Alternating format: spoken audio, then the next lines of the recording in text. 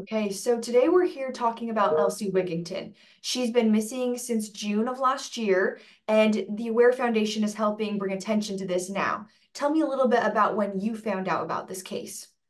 We found out probably when you did. We were tagged numerous times, and I was tagged personally several times. And so we reached out to the family. We gathered the information. We did confirm that, that there is a active investigation ongoing now. Um, so once we confirm all that and gather all the information that we need on our end, we uh, we started helping the family. So give me a brief overview of what you know about this case. Well, again, I probably know about as much as you do.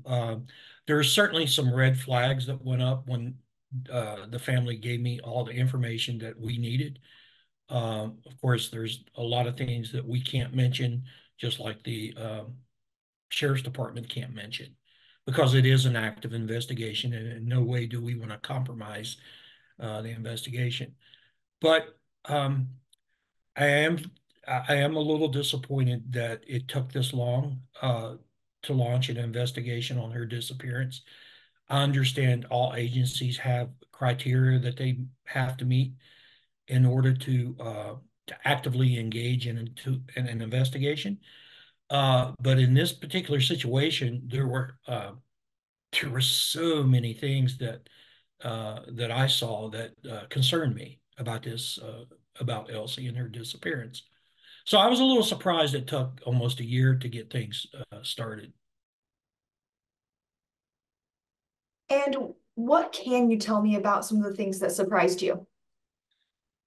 The fact that, again, according to what the family has told me, the fact that uh, she would never go without talking to her kids. She was a grandmother. She was a 20-year, she had been involved in nursing for 20 years. She was the director of nursing.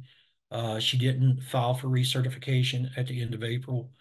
Um, Even if, with that in itself, I would have thought that they would have launched an investigation last year. I don't know why, and I know that the reasoning was they thought she left voluntarily and she basically didn't want to be found. And unfortunately, that happens. Adults are allowed to go missing, and no missing persons report can be filed. But in this particular case, there were a lot of concerns from my standpoint, and apparently the new administration at Amherst also feels the same thing, that there's some people that need to be talked and asked questions, and I know that they're in that process now. You've dealt with a lot of cases over the years. Have you ever seen anything quite like this? Yes, I have.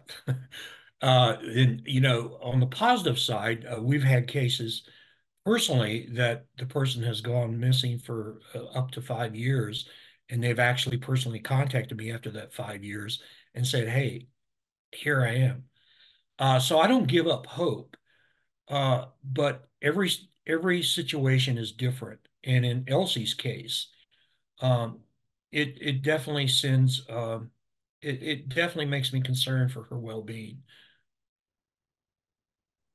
And what is the Aware Foundation doing to help? We know that you guys are involved in helping. What is it that you guys do? Well,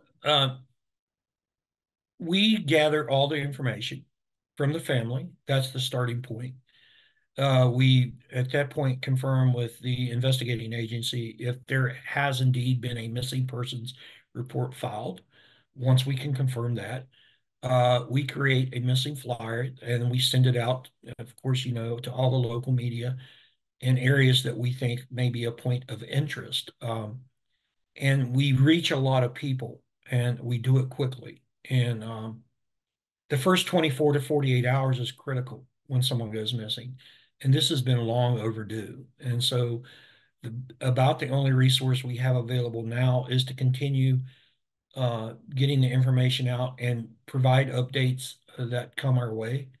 And hopefully, with, from the Virginia State Police and Amherst, they will be able to bring this family some closure. So like you just barely mentioned, the first 24 to 48 hours are crucial, but it's been a year. How In a do you year, think this will impact the case? I think it will impact it quite a bit. The longer it goes by, people's memories start to fade, and they may forget information that could have been critical during the time that she went missing. And so, again, by getting this information out now, we're still hoping that we could jog someone's memory that may have some critical information that they didn't think was important at the time, because they too may have thought, Elsie may have just left on her own free will, and she didn't want to be found. But we're going to continue pushing it until we get some resolve for this family. What do you think the best course of action is now to find out what happened to her? To continue doing what we're doing, the media continue doing what they're doing, and I must say you guys did an excellent job on this. I was I was I was quite pleased, and of course, uh, what the investigators, both from local law enforcement and the Virginia State Police, they have a lot of technology now to gather evidence.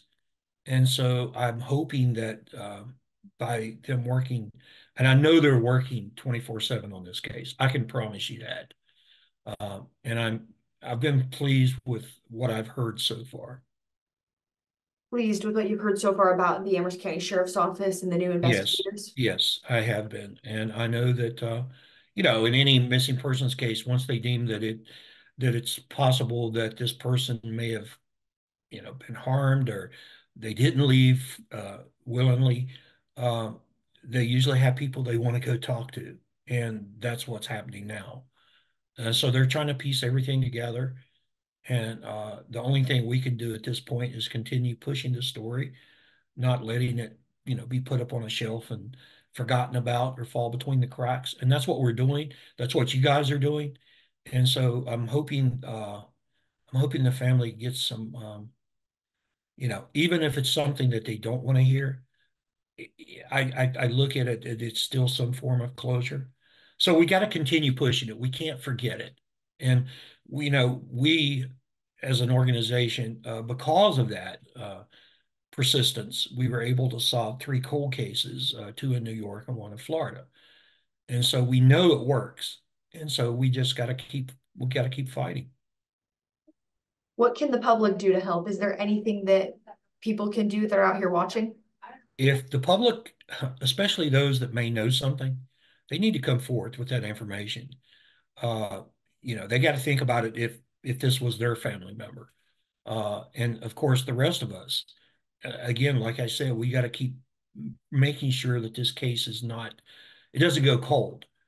We have at least 5 cases in Southwest and Central Virginia that unfortunately we know what has happened. We know that there's persons of interest in each of these cases, and it still hasn't been solved. So we want to make sure that this case is not forgotten. And that's what we're doing, and that's what we'll continue doing. Now, just any last thoughts that you have, anything that I missed that you wanted to speak about? I just really hope that if someone can think back of June of 2023, that something may be of interest to this investigation. Don't, any small tip could be the tip that closes this case. Make sure you come forth with that information. Don't be the one that hides behind a computer screen and not come forth with the information that may give this family some closure. That's the most important thing at this point. Thanks for watching the ABC 13 YouTube channel. If you'd like to get more videos and live coverage and local stories, click to subscribe and download our ABC 13 News app.